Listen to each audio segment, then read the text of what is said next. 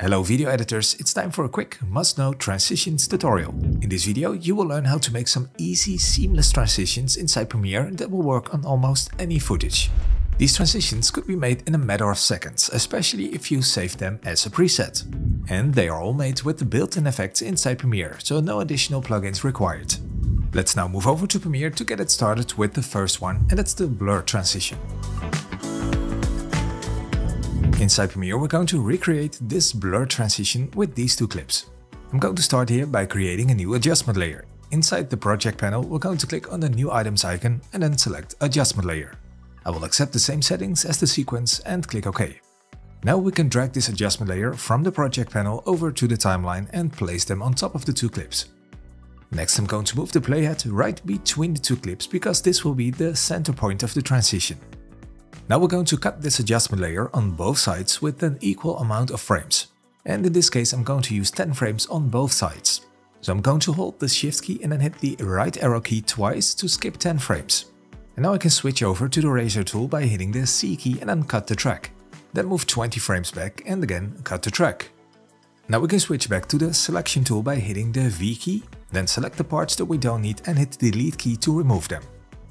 Okay, the adjustment layer is ready. We can now move over to the effects panel to add an effect, and in this case it's the Gaussian blur effect. I will apply this effect to the adjustment layer that we've just added and then move over to the effect controls panel. In here I'm going to enable keyframes for blurriness by clicking on this stopwatch icon and then move the first keyframe to the end.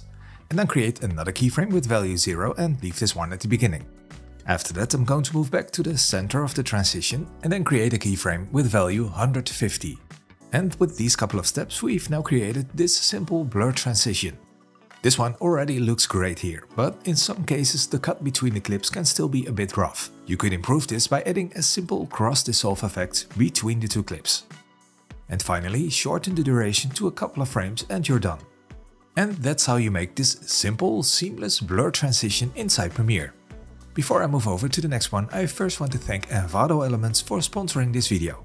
If you want to improve your video editing projects and make them look more professional, then definitely check out Envato Elements. They offer thousands of high-quality video editing templates for apps like Premiere Pro and After Effects. Besides video editing templates, they also offer stock videos, music and sound effects, fonts and much more. And this is all included in one single subscription. And that's why I think that Envato Elements is a must-have for every content creator.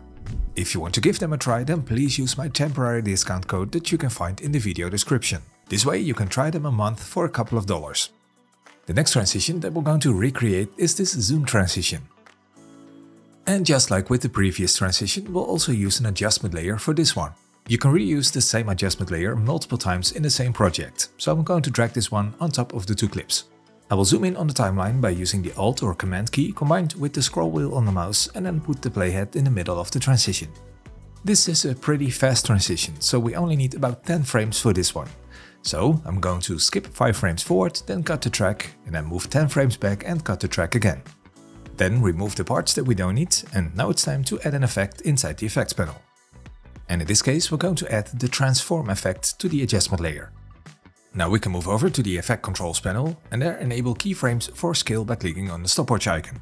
Then move this first keyframe to the end and create another keyframe with value 100. After that I'll move the playhead to the middle of the transition and then increase the value to 300. And this is how the zoom transition looks so far with these couple of keyframes. To improve this we're going to add a bit of motion blur. And we can do this by disabling the option to use composition shutter angle and then set the shutter angle to 360. As you can see here in the program monitor, this now adds some motion blur to the transition.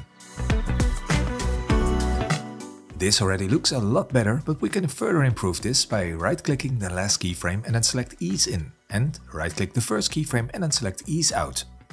And this will make the zoom animation look a lot smoother, as you can see here.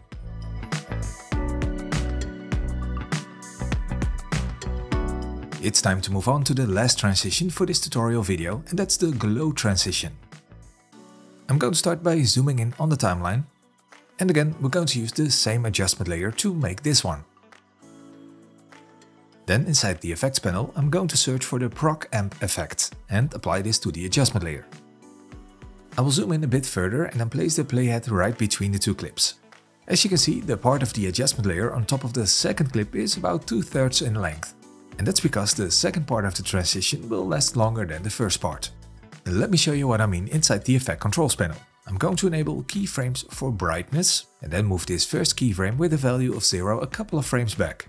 And then add another keyframe with value 0 and move this keyframe forward like this. And then at the point of the playhead I'm going to increase the brightness right until the point where barely anything is left visible inside the frame.